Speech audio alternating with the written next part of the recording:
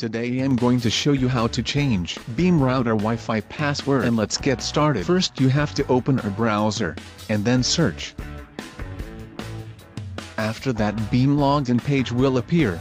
There you have to give username and password. The initial username and password enter TW_admin for both username and password.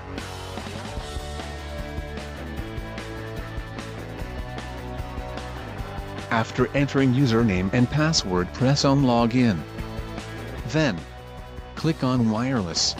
Then left side you can find SSID. Click on it.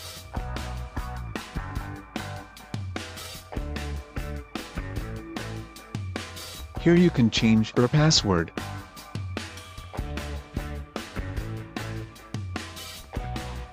By this you can change Wi-Fi password in Beam router.